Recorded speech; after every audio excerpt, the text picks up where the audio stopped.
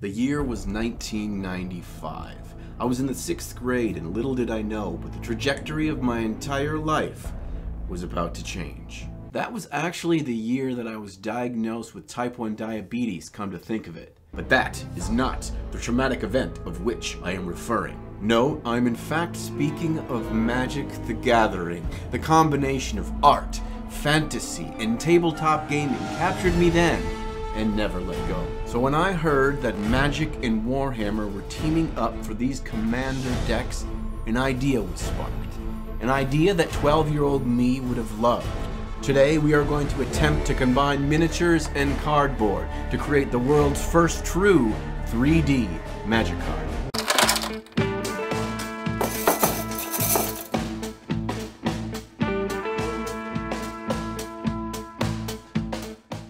Hey everybody, I went down to my local LGS and picked up these new Magic the Gathering 40K Commander decks for a couple of reasons. First of all, Commander frickin' rocks. Second, I wanted to see how the art really displayed from the Warhammer universe on the Magic cards, and I wanted to see how they made the rules from 40K translate into Magic the Gathering mechanics. And while looking through this art, I had an idea. What if we could take the Warhammer art on the Magic cards and make it come to life? Something like a pop-up book like we had as kids. Instead, it's actual miniatures that we paint up to make the art come to life. My idea is to find some card art that shows a Warhammer model roughly the same scale as our miniatures, and then I'll just hack up the mini and position it just like the card art so it looks like it's jumping right out at you. In hindsight, it would have been way easier to just find a cool looking art battle scene going on and then just pick a model and make it look like it's jumping out of the battle at you. This way I have to have a 2 scale 32mm model that's exactly that size on the card, and that's stupid idea, okay? It was not my brightest moment. But despite myself, I did actually find a card that fit my much more difficult to achieve original idea of finding a 2 scale figure on the card. The card Nurgle's Rot depicts a squad of space marines succumbing to a gassy green virus of some sort. And there's a marine right in front succumbing to the virus, almost climbing out of the card towards us. This will be perfect for us to be able to play with a 3D perspective. Why am I doing this with my hands the whole time? I do not have the Nurgle's Rot. I took an at-home test. I'm good. Finding all of the right bits from a box of Primaris intercessors is the easy part. But my positive momentum for this project hits a hard stop when I realize that I'm going to have to hack up each individual part so it's positioned at just the exact same angle as the character in the card art. And if I don't get this part right, it's just going to look like some preschool macaroni art that your mom puts on the fridge instead of actually messing with the perspective and making the card look like it's coming to life. So yeah, this was the exact moment when I realized it would have just been a much easier process if I hacked off a Space Marine as butt cheeks and glued him to any random card showing a battle scene and having him jump out at us. But I've come too far and I'm too much of a stubborn SOB to stop now. So I'm going to keep hacking away at the models and sanding them down until I can get as close as possible to the perfect angles to line up to the card. I decided to deviate a bit from the art and just have his entire right forearm coming out of the card instead of dragging over the ground. This gives us a lot more depth because this arm is now kind of reaching out more towards the viewer instead of just hiding its way back into the 2-dimensional original art piece. When I got to cutting and positioning the head, I realized that I'm going to have to do a little bit more work, even though I did find a good Space Marine face with an expression that seems pretty close to the artwork. I need to sculpt an infected horn that's sprouting from the head in the artwork. And at first, my version just mostly looked like a Christmas elf's hat. But once I got the basic shape on, I just let the green stuff dry for about 20 minutes so it was firm and easier to manipulate. And eventually, it started to look pretty close to the artwork. I then rolled a few very tiny green stuff balls and placed them on the head near the base of the horn. These will represent those little weird gooey buboes that so often accompany unexpected horn growth. The only other sculpting I did was his left wrist, so it looks like it's fading into the background to match up with his hand that's grasping at the ground in the background. And now that everything's set for painting, we first need to prime the model black. And I sure can't do this directly on the card, lest I just cover up all of our great background art with black primer. As you might have guessed, I didn't have any of these parts glued down as I was building up this composition. I just used my go-to museum putty to tack everything in place. I decided to just tack down all the pieces on a different magic card. That way, as I was priming them, I knew I was hitting all the correct angles, so all the black would be covering from any spot that you'd see the pieces on the final card. Super gluing the primed pieces onto the card proved a pretty nerve-wracking experience. You really only get one shot at this, as super glue will immediately adhere to the cardboard, meaning you have no wiggle room to position the bits once they've been placed. I wasn't entirely happy with the position that the head glued down onto the card, but what was I gonna do, rip everything apart and have to go to the store and spend another 50 bucks on another deck just for another copy of Nurgle's Rot? No, we're gonna try to make it work. But let's just keep moving, get some paint on this thing and see what happens. I'm immediately unsure of what colors to use. I'm matching existing artwork, but I don't have any idea what colors that artist used, and more than likely they were either oils or standard artist acrylics, and I don't use those for miniature painting. I just grab a few blues, a black and a white, and I'm gonna get to mixing and see how close I can get. I'm quickly realizing that it doesn't have to be perfect to really look just fine. We often think that we have to match the exact paint or color match anything we want to replicate from any official army paint scheme. But in practice, I've found that that's really not the truth of the matter at all. I'm just starting with my darkest shadow and working my way up for each surface of the model. I keep the paint thinned 50-50 with water so it's a thin layer consistency. And I start each brush stroke on the part of the surface I want to keep darker and then end each stroke where I want the most paint to collect. By working this way from the very first layer of paint, I'm building in shadows and midtones over our black primer. Another easy trick to help here is to realize that once you've used most of the paint on your brush, don't just go back to the palette to get more. Use that final bit of thinned paint that's still on your brush and work it into the areas you want to be darker, like the edges of his shoulder pads.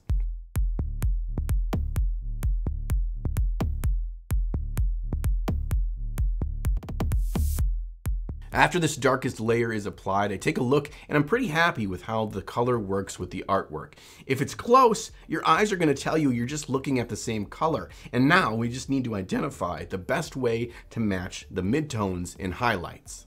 With close inspection on the artwork, it appears that the original artist worked up to a more saturated middle blue for the midtones, and then as they get to the brighter and brighter highlights, it's actually desaturating, so we're going to mix in some white there for our brighter highlights. I'm always adding more paint to my existing color mix. I'm never starting with a brand new color from each layer. This helps keep our transitions natural and smooth.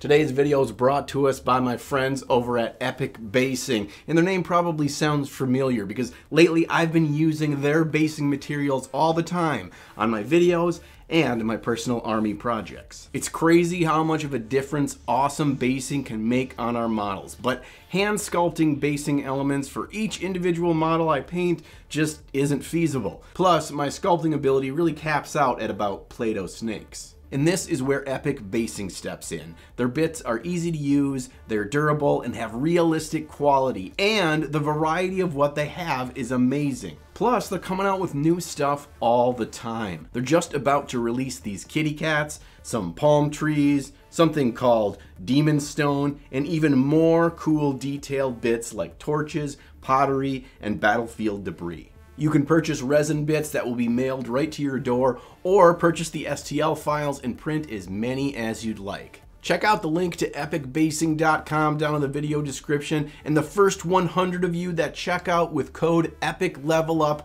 will get 13% off your entire order. So now's a good time to do some early holiday shopping for yourself before those codes are all gobbled up. A big thank you to Epic Basing for supporting the channel.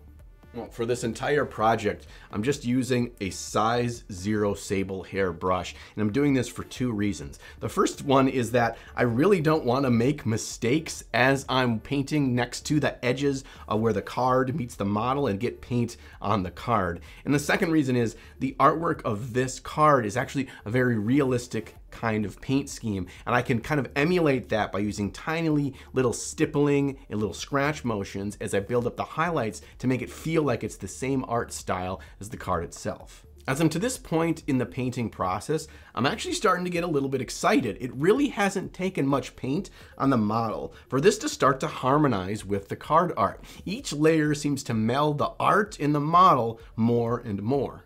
And in a weird way, this has actually made this kind of middle part of the painting process, which is usually the least fun part for me, the most exciting, because I'm always referencing the background art and I'm trying to tweak my approach so it matches closer or it helps guide my decisions as I work my way through the model. And I'm starting to notice things in the artwork I didn't see before, like how there's actually two light sources in this piece. There is a standard white light from above and in front of the scene, which is what we use to determine the placement and intensity of our highlights. But there's also a green glow that is reflecting from the noxious gas surrounding the feet of the Marines. At first, I just thought this gas was present around the ground in the artwork. But once I started to notice that there was faint reflections on the armor, I realized that the artist is using this green as a secondary light source. And once I started adding this toxic green on the downward facing armor surfaces, suddenly the piece started to feel like it was working in harmony with the background and not just some tacked on addition. Because the green is already present in the background, it didn't take much to sell the effect on this model. Typically, when I'm trying to paint subtle bounce lights, I feel like I need to push the light pretty far for the audience to see my intention. But with this piece, the faint green was all that was needed.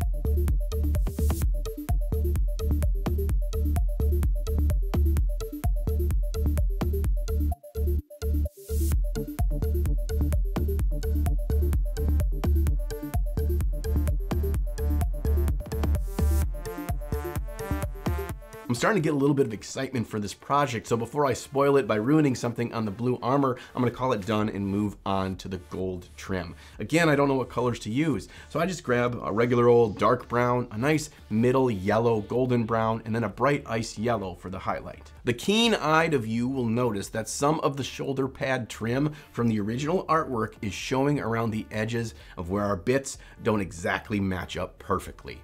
And this bothered me quite a bit, and it kind of reminded me how stupid of an idea was to expect to perfectly match up a 3D object with the 2D art that weren't to the same scale. But regardless, we're going to continue to move on. But as I did work my way through the paint job, I seemed to notice these imperfections less and less. And this is true of any model we paint. We're harder on ourselves, and the imperfections we see, oftentimes others don't. And just like anything in life, if you are focusing on the negative, then the negative is what will surround you. But if you focus on the positive and the little victories that you have, that's going to give you the momentum into the end of this project and fuel you into the next one.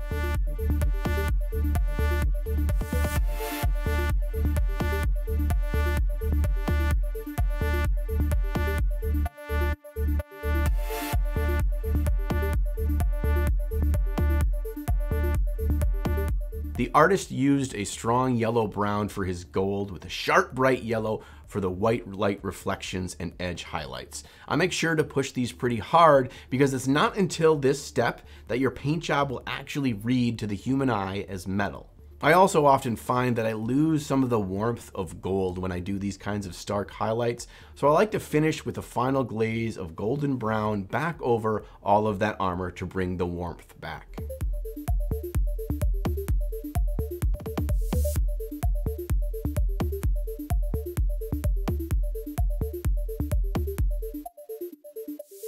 Our final and most important step of this painting process is to paint the Space Marine's face. Now, he is in the midst of agony from the pox that riddles him, so we need to ensure that the eye of the audience is drawn to this face. And even though I want this to be the focal point of the piece, it's still a very atmospheric, dark, and dreary environment, and I'm gonna still want to start pretty dark and work my way up to brighter colors on the face. As I'm taking my time building up thin layers, focusing on where the highlights would fall on his face, I'm getting excited about what I'd like to do next in this pop-up book style. This whole project is starting to feel like an experiment that has potential for growth. Maybe there's something different I change entirely. Maybe a totally different project is spurred from this origin, but one way or the other, I'm not regretting trying this at all. To me, it feels more than just a painted Warhammer model, more than just an altered art magic card. And that excites me. Not that I'm going to be the one that comes up with the next thing cool or the next evolution of this, but that one of you will. That you'll have an amazing idea that you can bring into creation, whether it's an evolution of what I've done today or something entirely different.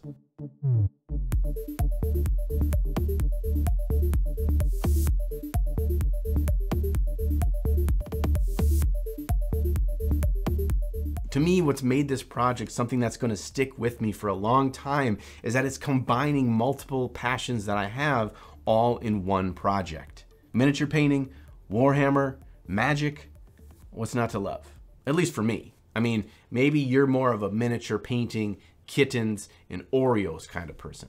God, I really hope someone comes up with the kittens, Oreos, and miniature painting project.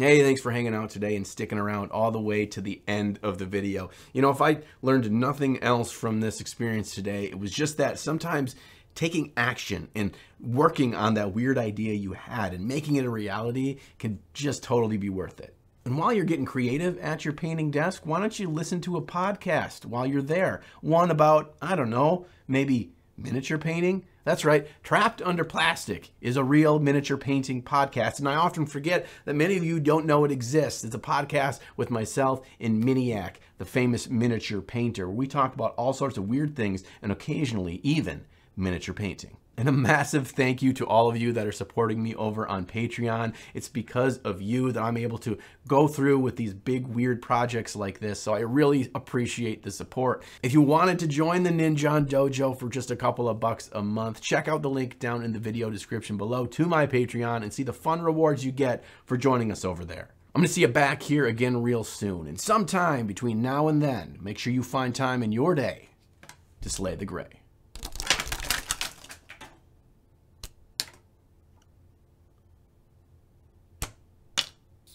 Oh, that was a Black Lotus.